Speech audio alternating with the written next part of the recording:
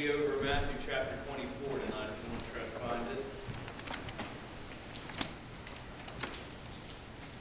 I didn't really want to preach on this, just to be honest with you. I already preached on it once this past week during the revival.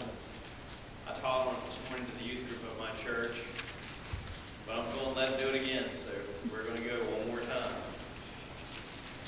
Earlier, I thought we were going to go over Matthew chapter 23, but it just didn't work out that way. We jumped over a chapter, so that's the way it goes sometimes. We had the very first verse. Give me a second. Yeah. I'm going to open with a word of prayer, if you don't mind.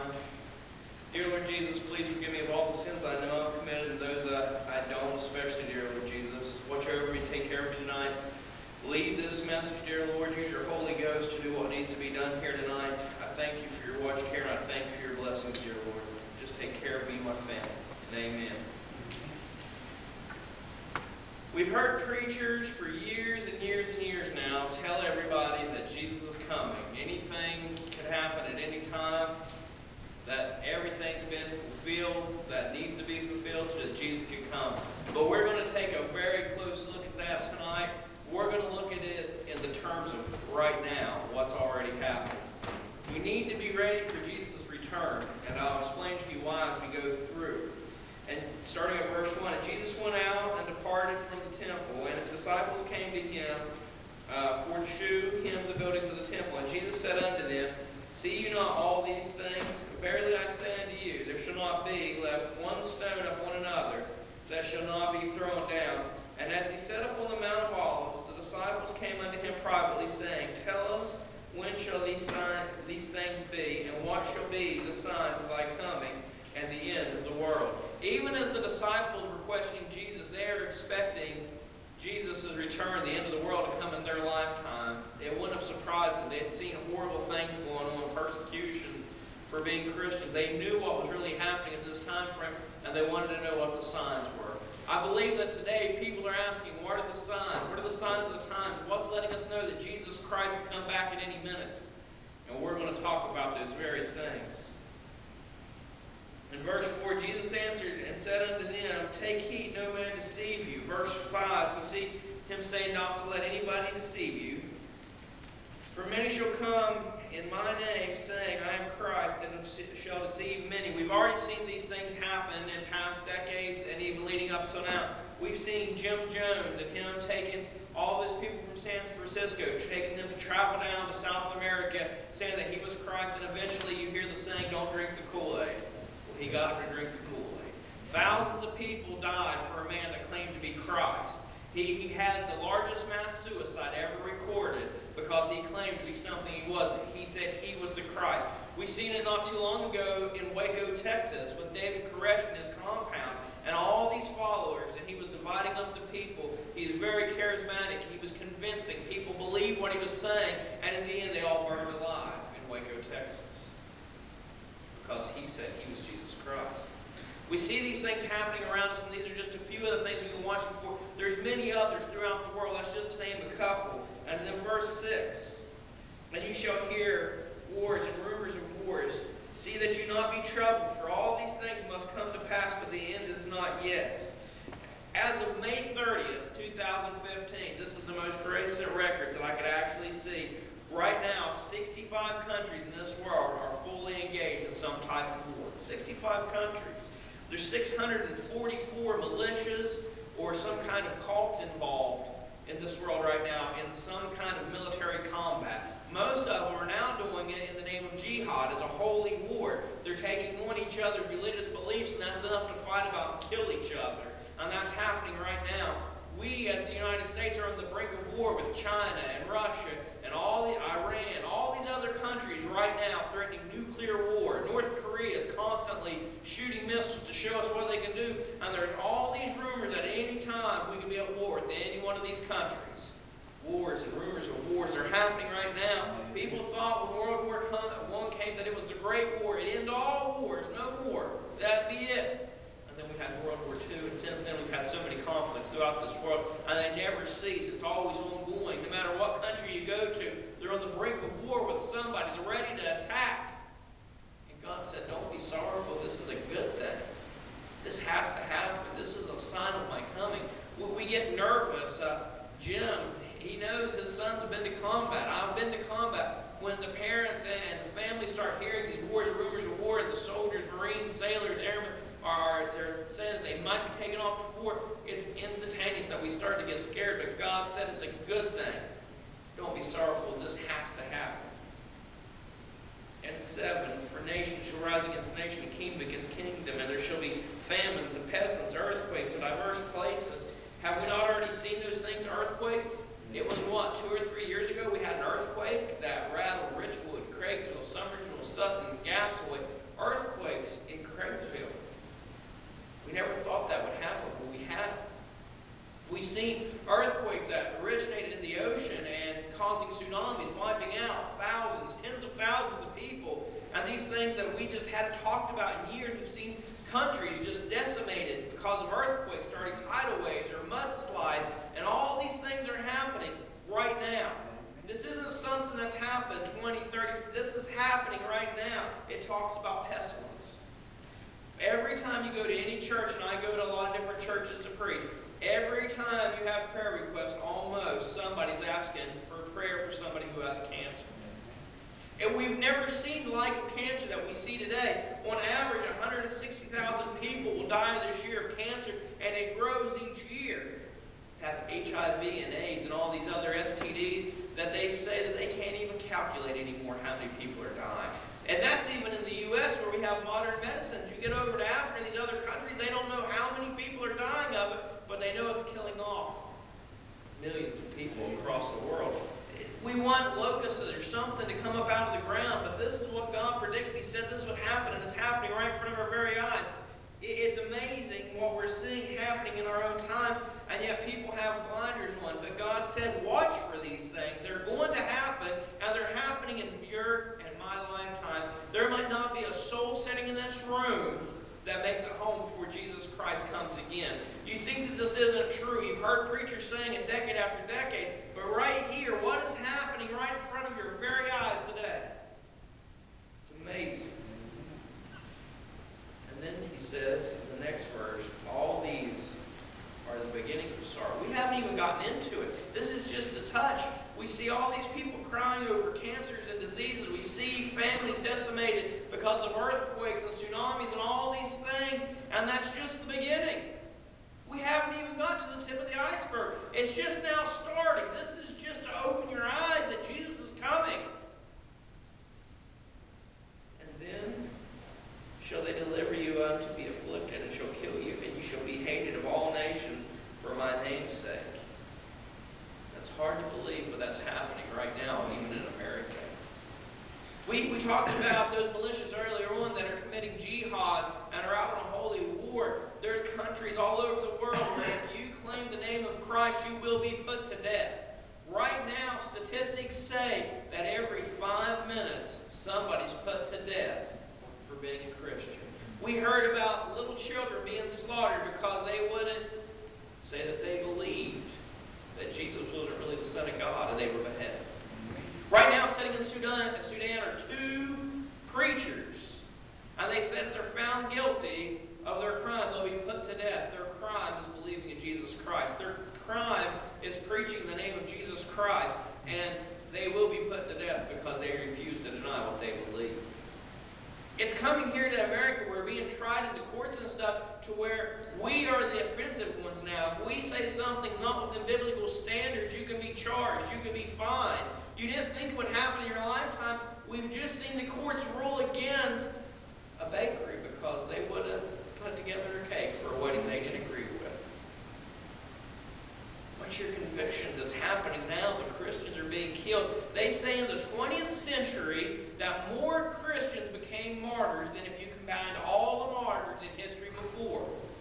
It's never happened like this. It's never been so offensive to somebody to hear that you're a Christian, to say the name of Jesus Christ. They took it out. We've seen it coming. The 10 Commandments can't be in the courthouse anymore, even though that's what all law should be based on. It's been taken away. Kids are no longer allowed to pray in church.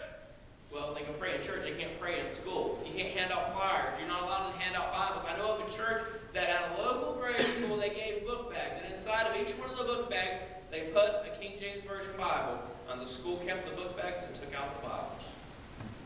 Today you can't do those things. It's not okay in the public arena to be a Christian. You're afraid of offending somebody. But in another country, you'd be put to death for that same thing. It's only so long in America to where we're going to see it happen. 9/11 was because they believed we are a Christian nation, because our money says in God we trust. How much longer before we can see that Jesus Christ is coming? The signs are right here in front of us. And then shall many be offended, and shall betray one another, and shall hate one another. I should have held off, because that's where we are at. Everybody's offended by a Christian. They're offended when you pray over your meal at the restaurant. They're offended when you invite them to church. They're offended when you have posted on your Facebook page. It's amazing that when we get in the public arena, that people have come to where they're offended by Jesus Christ. But it's happening here today. It used to be more offensive if your neighbor didn't go to church. You used to be suspicious of that person and think something is wrong with them. But in today's society, it's offensive to be the Christian. And many false prophets shall rise and shall deceive many. Are we not seeing that? We see that happening right now, right in the own pulpits of what used to be a church. We see them changing doctrine. If they don't like what the Bible says, they just get a new type of Bible. They take out the verses that they don't like anymore. They change the wording that could offend somebody. And then the preachers stand up here and preach it. If you go to chapter 23, where I started to go to, and it talks about the hypocrites and the Pharisees, that's what it's addressing right there. False doctrine, false teachers. People want to call the church hypocrites. The longer we allow false doctrine to be taught, the bigger hypocrites we become. Even if it offends somebody, that was going to happen. We need to offend somebody and call sin a sin. It says, and because iniquity shall abound, the love of many shall wax cold. Have you ever seen people have so much trouble with people with cold hearts these days? We're always hearing something about somebody getting shot over road rage. We see fights break out on fast food lines because somebody wasn't quick enough. We see the hearts of many waxing cold right now in front of us. Have you ever seen neighbors treat neighbors the way they do today? Have you seen people run people off the road because they're not going fast enough or they're going too slow? It's amazing. The men's hearts are now cold. And the Bible said it would happen. But in 13, but he that shall endure unto the end, the same shall be saved. Are we willing to endure, church? Are we willing to work for the saved? How many people out there lost that need this message right now? Jesus is coming back and the signs are there. They're right in front of you. Back in Daniel's time, the writing was on the wall. Well, it's written on the walls today. It's on the Facebook walls. It's on Fox News. It's on CNN News. If you look at any of the news, the writing's on the wall that the prophecy is being fulfilled in our day and time. You can see it. It's an amazing thing. You know, people have never completely believed what the Bible said. Israel was destroyed by Nebuchadnezzar in 1586 BC. And the Bible always promised that it'd be put back together. And it didn't happen until 1948. But in 2015, we're not trying to recognize Israel, we're trying to recognize Palestine. The order of what we should be doing and the way we should be living and the way we should be worshiping, it's all mixed up and nothing's the way it's supposed to be. But God said, don't be sorry, this has to happen. He's coming. But in 14, and this gospel of the kingdom shall be preached to all the world for a witness unto the nation, and then shall come the end. The end's coming. If you want to know if the gospel's reached all the nations, right now we're videoing this message right here. Are we not? If anybody has the internet anywhere in the world, they can listen to the same message you're listening to. You can get an old Billy Graham sermon from 50 years ago, and it can reach the entire world. We can reach more people right now than any time. One message can go across the entire world. If you were in the jungle in the middle of nowhere, you can still get the gospel of Jesus Christ today. The problem is we're worried about sending it overseas to all these other places, and it's not being preached in West Virginia anymore. It's not being preached in Craigsville, Richwood, Summersville, and Nicholas County. We've traded off trying to fulfill this gospel to send all over the world that we no longer do it in our very own country. There's something off, and the end's coming. It's near. That's what the Bible says. If anybody wants to challenge us, speak up now that the signs aren't all fulfilled. Everything that that Jesus Christ said what happens happened in the last 10 to 15 years. There's nothing else that we need. It's coming. The end is coming.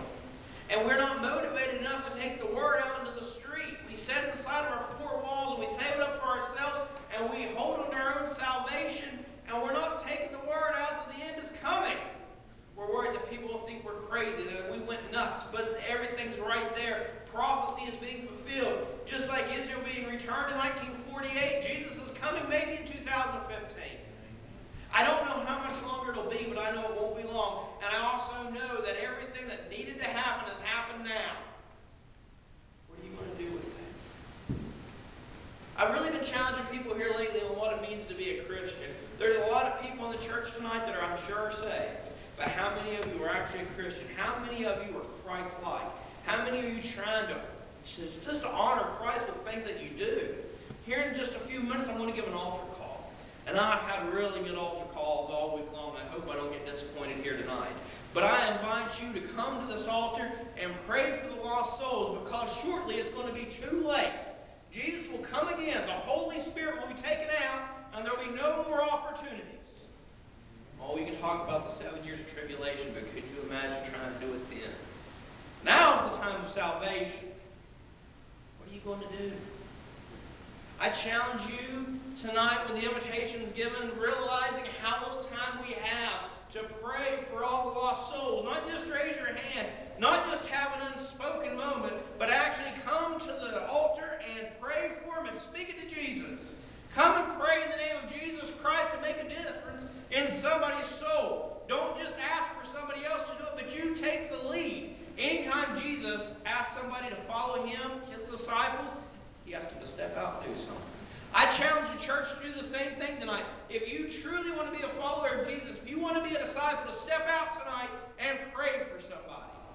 Pray for your community. Pray for the lost souls. You hear preachers say all the time, the one nearest hell, well, we never know who it is. I've seen a lot of 30s, 20s being killed here lately. Four-wheelers, motorcycles, the weather's warm. People will drown. We never know who's the nearest hell. If they're on your mind, if they're on your heart today, then you need to come and pray for them. But if you're sitting in this congregation today and you don't know Jesus, come and let me pray with you. Come and ask Jesus into your heart and soul. If you're in a car wreck today, do you know for sure that you won't split hell wide open? It won't matter what age you are. If you're old enough to understand this message, you're old enough to go to heaven or hell. You're old enough to make a choice about your own salvation. And I challenge you to do that tonight. I ask you to bow your heads and close your eyes for just a minute. Nobody looking around. The only way that can see you, that camera can't see you, the only person that can see you is me. Is there anybody here tonight that's not sure where they're going to go? If you know for sure that you're going to go to heaven tonight, raise your hand. All right, put your hands down. I want you all to start praying real quick. There's some people here that could not raise their hand.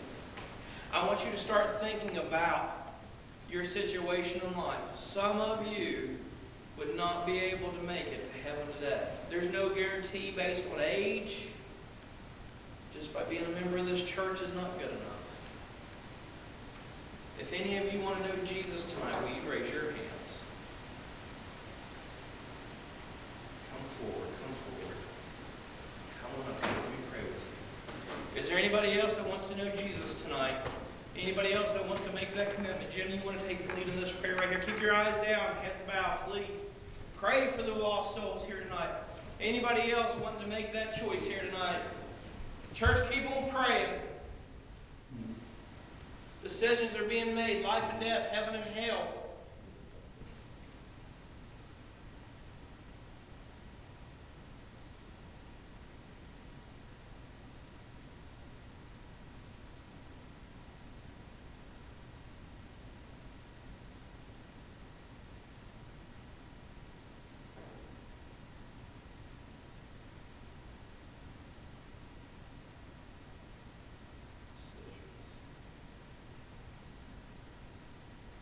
First time I did this, there was a young man that couldn't help but look at me the entire time. And I couldn't go and get him. He had to make the decision. He had to step out on his own. Everybody can raise your eyes and look at me now. I'm giving you the altar call, the piano player. somebody. The altar's open. You know that there's people here that need prayer. Come and pray. If you're wanting to be saved tonight, all you got to do is walk up here and let me know. I'll pray with you. If you're not able to get on the floor, feel free to use the front pews. Thank you, sir. Thank you. Bless you.